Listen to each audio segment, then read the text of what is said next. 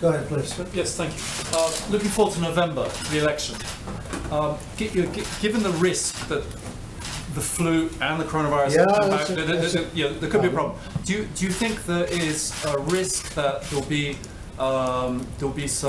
be lack of agreement, lack of legitimacy to the results in a very close election, and people start saying, well, a whole bunch of people couldn't go and vote because they were scared? I can't tell you what's going to happen in an election. Yeah, a great question. I can't tell you what's going to happen. We have a sleepy guy in a basement of a house that the press is giving a free pass to, who doesn't want to do debates because of COVID, and lots of things are happening, right? And I watched a couple of interviews, and I say, oh, I look forward to this. But they're keeping him sheltered because of the coronavirus. And he's not moving around. He's not moving too much. And then I watch what the press does to the Republican Party, and to me in particular.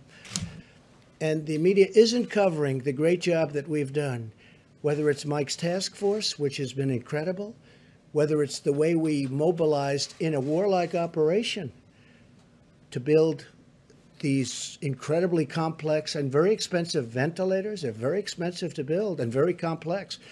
The job we've done has been an amazing job. And I'm not talking about me. I'm talking about everybody. I'm talking about the generals, the admirals, Deborah and Tony and now Bill. I mean, something we hadn't heard today. So I can't tell you what's going to happen with the election. I think that had we not gone through a fake Russia deal, an impeachment hoax, it was a total hoax. From the day I got elected, but you know it wasn't the day, it was many months before I got elected. This has been a witch hunt that was illegal. It was an illegal witch hunt. It was illegal.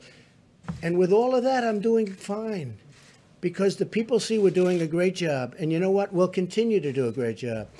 If we had an honest press, this country would be even greater. Thank you. Thank you very much.